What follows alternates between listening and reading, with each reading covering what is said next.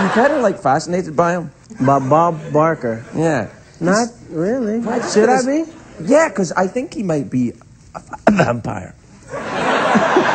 There he goes again. For months now, Late Late Show host Craig Ferguson has been poking fun at television legend Bob Barker. Bob Barker, Bob Barker, Bob Barker. Host of the mega-popular daytime show The Price is Right.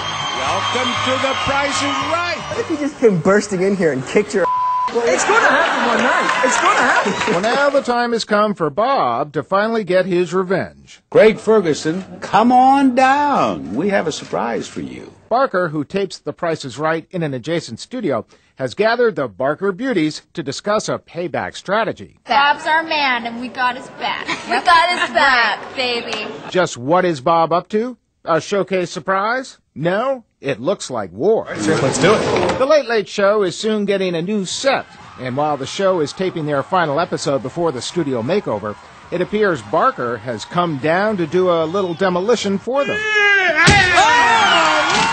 How do you feel now, Bob? I enjoyed it. I broke the desk. It's a success. With record ratings already, a new set will give the show a whole new look. Meanwhile, is Craig planning revenge on The Price is Right? Maybe. But then I'd have to kill you if you knew. It's all in a day's work. For CBS, this is Bob Windsor.